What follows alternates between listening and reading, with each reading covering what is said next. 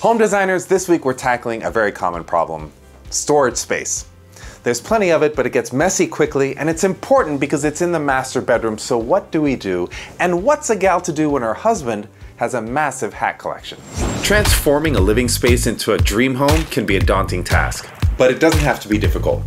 For years, I've helped homeowners with simple, easy to achieve solutions. All it takes is seeing design challenges as an opportunity for creativity and innovation. Welcome to In the Room.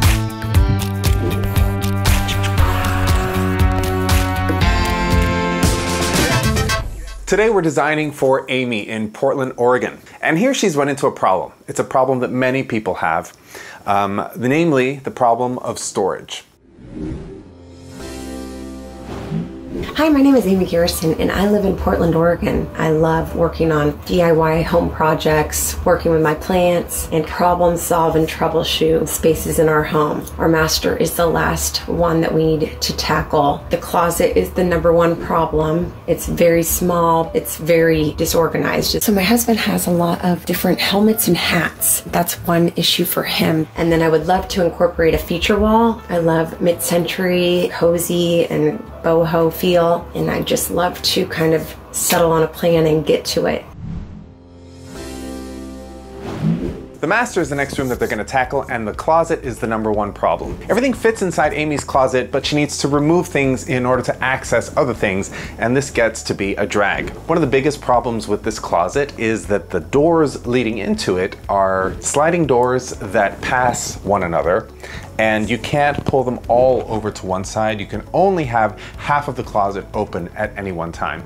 And obviously this is part of the issue, because if access is a problem, only being able to access half of the closet is only compounding your problem. So that's one problem that we're gonna fix. The feature wall that I'm gonna propose needs to do double duty. It not only needs to draw attention away from what we don't want it to see and draw our attention to what we like, it needs to section off certain portions of the room to be used in a completely different way.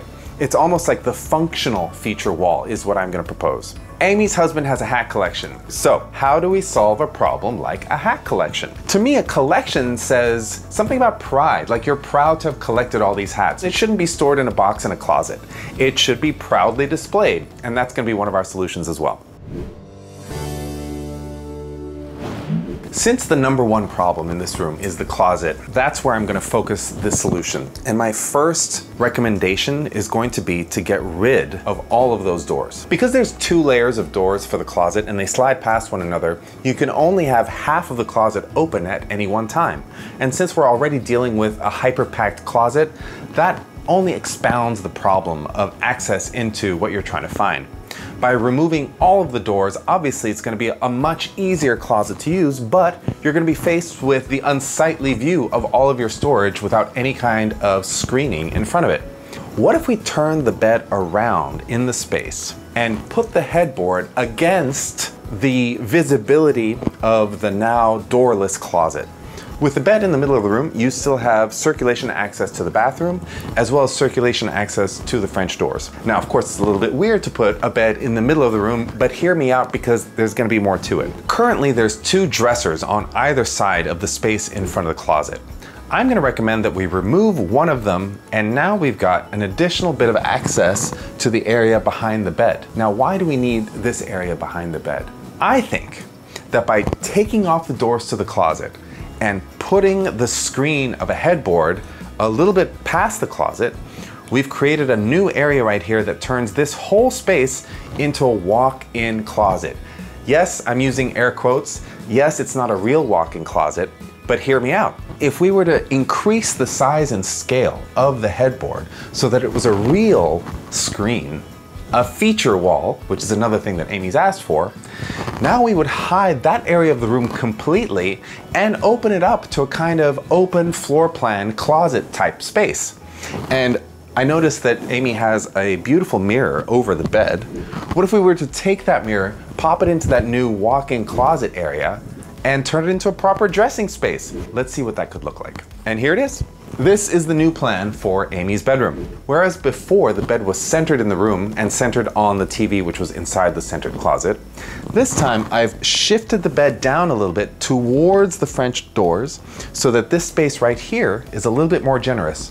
This way, the entrance into the bathroom is even less impeded, and we have this additional entrance into what I'm calling the walk-in closet.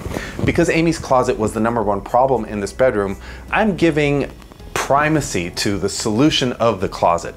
And the solution is we're turning this entire space behind the bed into one large closet space. Now, because I've gotten rid of one dresser, we obviously need to address the lost storage. And the way we're gonna do that is by improving the inside of the closet.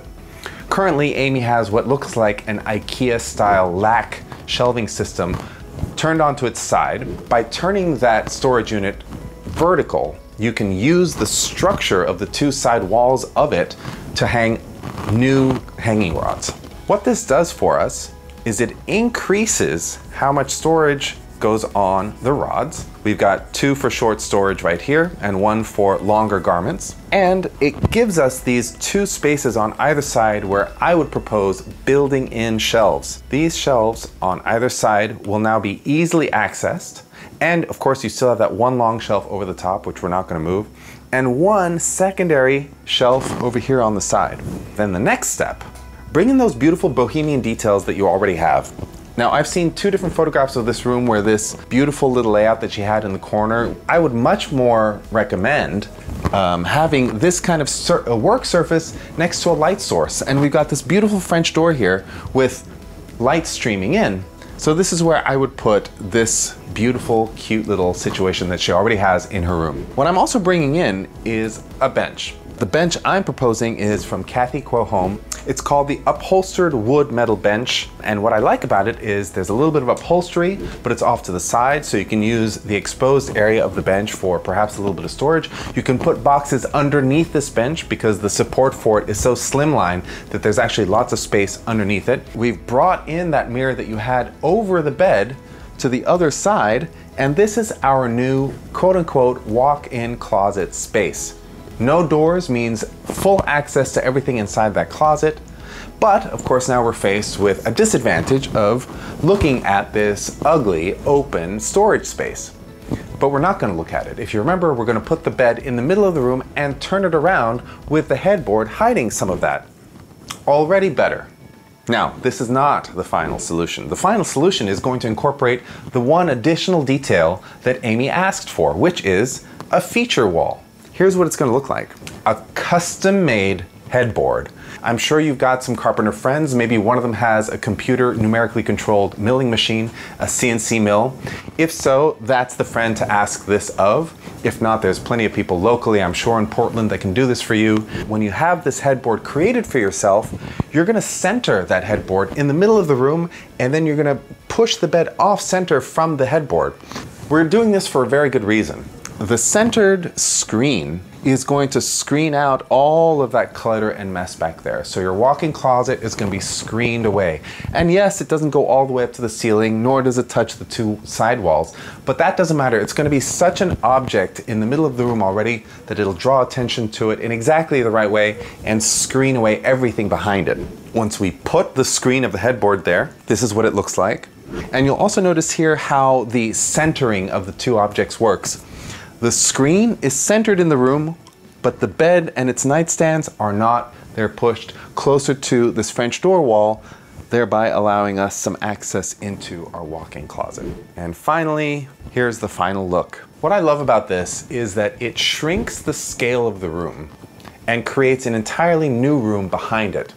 The front room is the bedroom. Then on the other side of it, we've got a little bit of a cluttered mess, which you already had. You admitted this to me already, Amy, and I'm letting you embrace it. I'm saying a new closet design is gonna help with that clutter, but even if it doesn't, the screen is just gonna take it all away. So that leaves us with one last space that we haven't considered, and that's the wall that the bed is now facing. Here is my design for that wall. If you're really proud of hats enough to start a collection about them, then I think you should put them up on the wall and show them off.